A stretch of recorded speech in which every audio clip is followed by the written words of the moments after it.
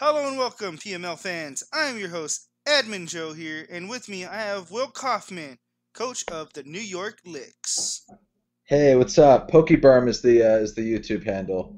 My my viewers who might watch this are going to be confused if you say Will Kaufman is no one to them. Oh, okay. So it's okay. No, it's totally fine. Well, we have Burm here, coach of the New York Yes. Licks. How are you, Joe? I'm doing great, Burm. How you doing today? Good. I'm doing well. Excited to be here. Alrighty, man. Well, that means we can start off with our first question. What made you want to join a draft league? Oh man, draft leagues are how I got interested in the YouTube world of Pokemon. Honestly, my first Pokemon YouTube account that I subscribed to was, I don't know, it'd probably be like 6 or 7 years ago now, to Pokeaim when he was back doing the what was that original YouTube league called? The UCL, something like that. UCL, yeah. Yeah, and so I watched him doing the Bronx Beartics. I thought it was the coolest thing in the world. I followed, all of the the coaches in that league at that point, and truly that is how I got into like really wanting to do like competitive Pokemon. At that point in time, I didn't know where to find draft leagues or anything like that. I've since done a draft league or two, but none of it public, really just with friends. And so I'm very excited to finally have a little bit of a YouTube presence to be able to be part of like a recorded season. It's going to be really, really cool. Oh yeah, man. And it's funny you mentioned Pokeaim because one of the coaches we have is actually friends with him, so we do have Pokeaim's attention, kinda. So Whoa. it's pretty cool that you mentioned that. Nice. Yeah. I mean, he's a fellow New Yorker, so it's yeah. I mean, what was his team name? It was the Bronx Beartics or something. Yes. I'm the New York Licks, so as far as I'm concerned, we're rival teams. Yeah, that'd be Me and that'd be an Pokemon. interesting combination there. Yeah, I And don't want to battle him, by the way. That would not be a pretty sight. yeah, I've watched him in the GBA. That's the one I really got into Yeah, like yeah, yeah, five yeah. years He's ago. great. He's really great. I mean, as far as like top-notch Pokemon YouTubers go, he's got to be in like the Mount Rushmore for me. Yeah, I've heard a lot of people really like him. I actually started watching A Drive back then, and Adrian's great too. I He watched really his is. That guy. playthroughs. And sorry, I didn't mean to cut you off, but I watched his playthroughs No. and I noticed he did that, and that's what drew me into competitive battle as well. Yeah, no, A Drive. It is incredibly impressive how much content that guy pumps out. He is like he does every single kind of Pokemon video. He's a shiny hunter. He's a playthrough guy. He's a competitive guy. Like it is really impressive how much he just grinds. Yeah, he's committed. He's a good one too. Yeah, and it's fun that like real competitive players are like doing YouTube now. I mean, it's not Wolfie and like Cybertron have had channels for a while, but it really felt like this year they really like started to like Step it up. pay yeah, like pay real attention to like doing the YouTube stuff, and it's only better for the community. Like you can just tell that so many more people are interested in competitive Pokemon in this generation. Yeah, and he's Uh been doing stuff with Pokeaim as well, I believe. oh Or yeah, no, they all collab with each other. It's the coolest thing. It really is. Even though like Wolfie was started as a doubles guy and Pokeaim like is started as a singles guy, like they've both done both things. So it's very interesting. yeah. And that brings me to my next question. What drew you to PML draft? Ooh, honestly, it was Glauber and Devin. They were early subscribers of mine when I really didn't have a whole ton of support. They tuned into my streams I was doing on YouTube at the time and were always super nice. We've talked on Twitter. We've talked about trying to collab, and this is ultimately going to be the first time that we get to do that. Yeah, they've always been really nice. I don't know them too well, but I'm excited to get to know them a little bit better in this league because they have two different teams in this league, correct? Yes, Glauber is coaching the Prowlers, and Devin is coaching the Raichus. So Yeah, they're competing separately. that's pretty cool. Yeah, so they are how I heard about this, and they're the ones who like reached out to me to jump into this season. And yeah, I'm excited to get to play against them, but also to meet everybody. All the coaches seem really nice. Oh yeah, and I got lucky finding Devin and Glauber in the Pokemon YouTuber page on Facebook because that's how I found them. Oh, cool. So luckily they got us you and Izzy to fill in for the coaches Yeah, that drop. yeah. It just seems really nice too, and it's cool that I'm not the only the only replacement coach. I'm glad Yeah. there's somebody else who's like kind of like jumping in like I am. Oh yeah, it's always good. All right, now you didn't get to draft your team, but you kind of got to pick the Pokemon you wanted in those spots. What do you hope to accomplish with your team strategically this season? Yeah, it's interesting. There's a benefit and a like obviously the negative of not getting to draft is that you don't get your first choices, right? Hmm. The positive is that you get to look at all the Pokemon that are left over, and you might get to see what things could work synergy wise. Yeah.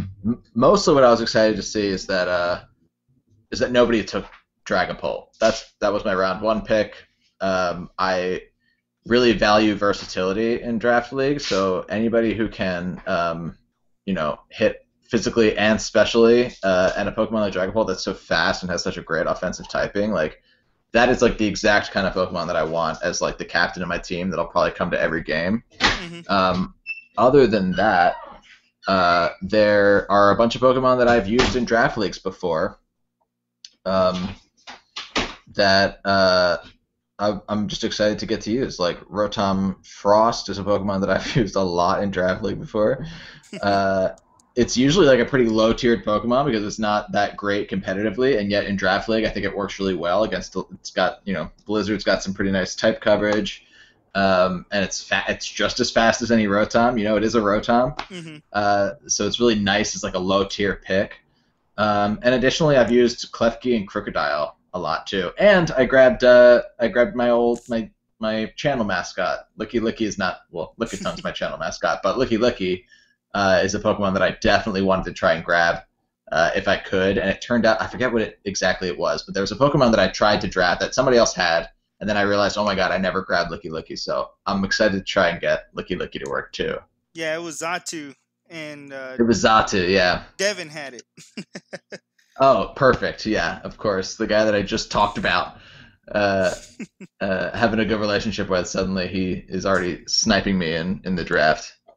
No, it's okay. I'm more than happy to take Licky Licky over Zatu if that's the case. Oh yeah, I've actually used Licky Licky in a doubles format, and that was pretty fun because he's pretty That's cool. bulky and he can boost up pretty well. Yeah, he's got two different abilities there. He's got yeah, I don't have any weather on my team, which is fine. Hmm. You can't have everything on your team, but what's nice about Licky Licky is it's got Cloud9, so if anything wants to come at me, uh, trying to if I come across any rain teams or any sun teams or anything like that, I can always know that I can bring Licky Licky to stop the weather effects as long as Licky's on the field. And that Uh, and that's a good take because the only other Cloud9 users people recognized was Drampaw and Golduck. No one ever thought of Licky Licky. I know, right? It's three very strange Pokemon. It's like Pokemon that you wouldn't normally think in terms of like competitive Pokemon, Hmm. but they're really great counters to weather, and that's what's so fun about Draft League is that Pokemon that don't usually get to shine really get to be used because you're forced to have lower tier Pokemon on your team, um, and that's what's yeah, it's very exciting that like Licky Licky could play like a very pivotal role on my team. Just like I mean, I grabbed like Graplocked Hmm. truly just because I was looking at my team and I was like, oh man, you know what? Like Dragapult's kind of the only one that's like from this new gen, and I still needed a tier five pick, and I was like, I have a shiny Graplocked. I'm just gonna grab Graplocked. I don't have a fighting type yet. Like, let's like show him off on the Wi-Fi battles. Yeah, that's Uh, gonna be fun. yeah, it's exciting. Yeah, we actually had someone pick up a tier 5 Blossom, and he quiver dance sweep like his first three opponents.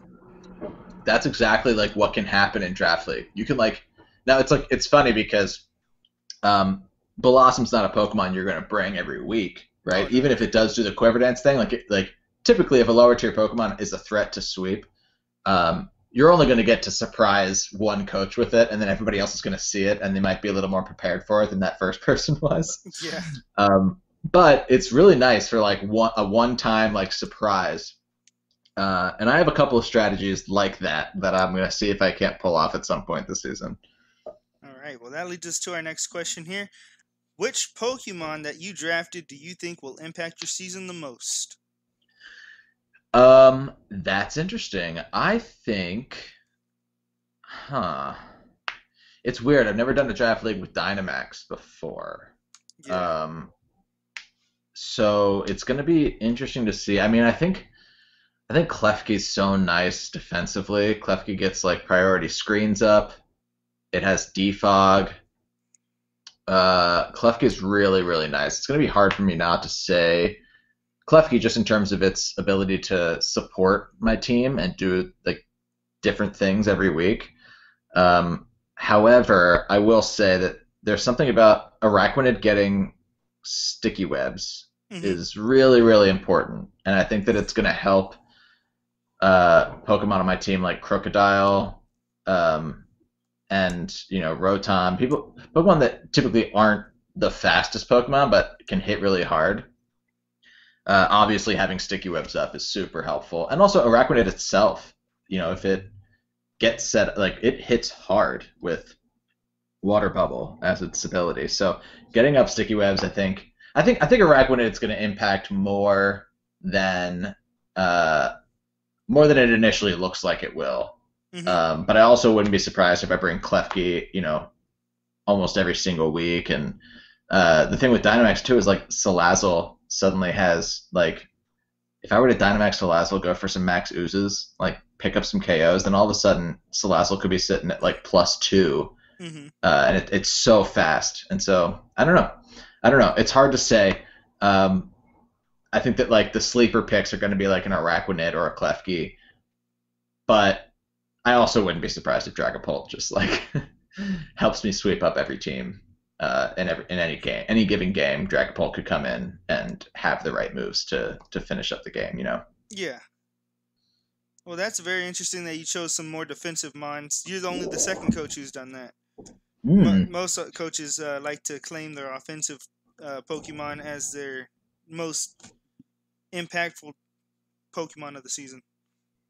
Yeah, I mean, the thing is like Dynamax is only good for 3 turns. Hmm.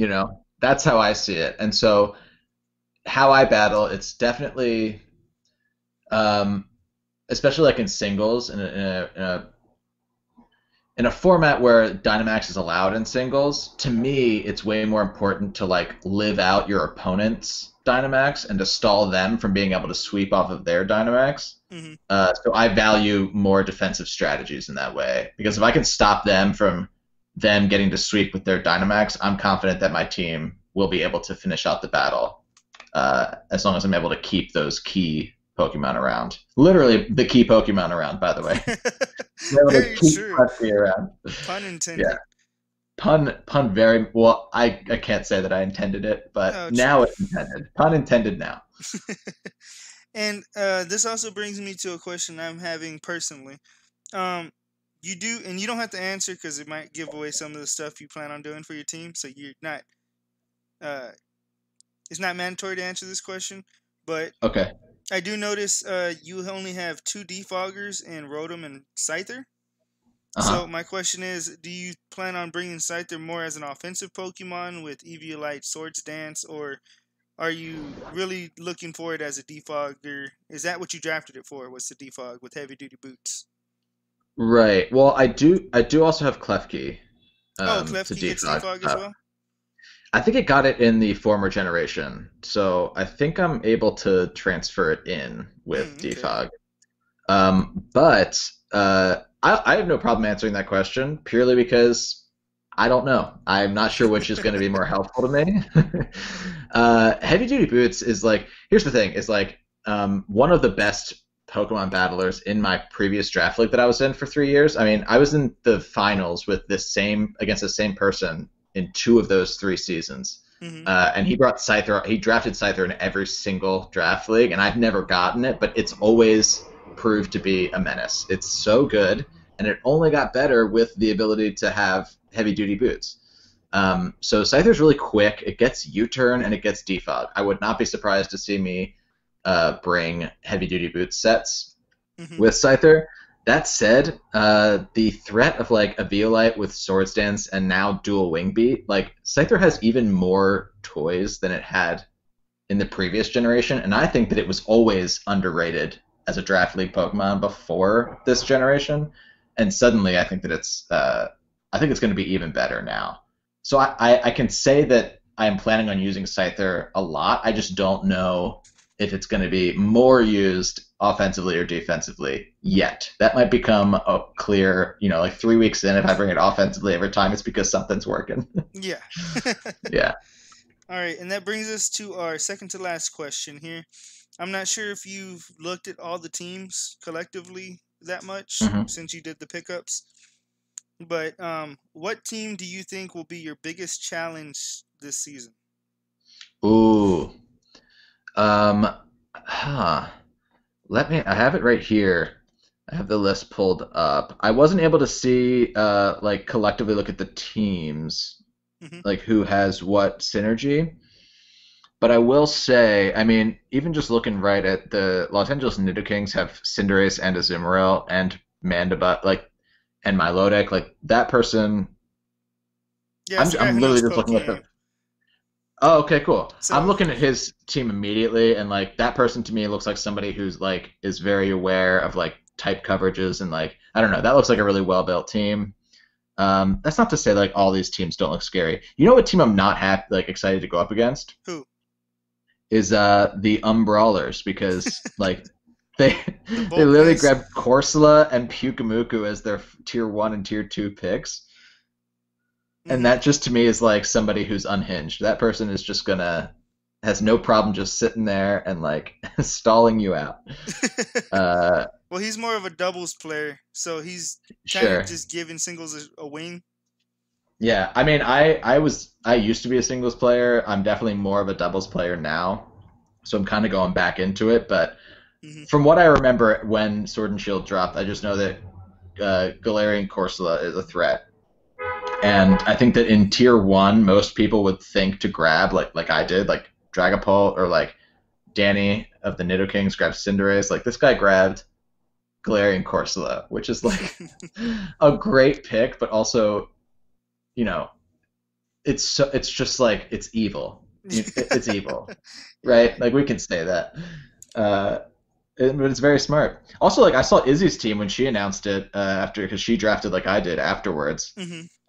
And her team is super fun. It's got so many Kanto Pokemon, so I'm a big fan of that one. It's tough for me to say which team I think is the biggest threat. Um, they all look good, and there are things about each team that I'm not going to pick up on right away.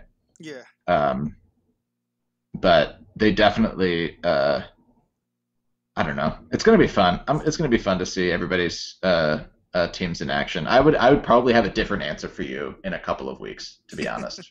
Okay. Well, we will be doing another Yeah. coaches interview mid-season, so that Oh, should be sweet. fun to see how everything changes over the course. But to leave the viewers off with the final question, I'm gonna ask you an off-the-wall question that you're not prepared for. It's not Pokemon related.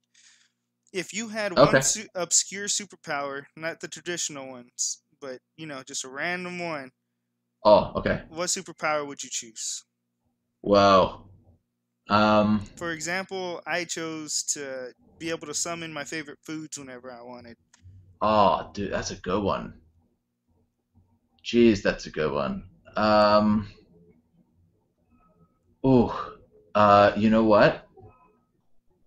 Uh. Yikes. What would I want to do?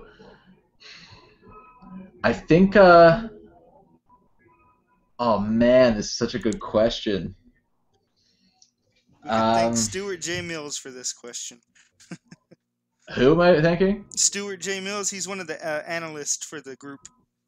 Oh, cool. Okay. That's awesome. I didn't know we even had analysts. That's Yeah, very cool. they'll be doing Uh, a video about yours and Izzy's team. Ooh, that's exciting.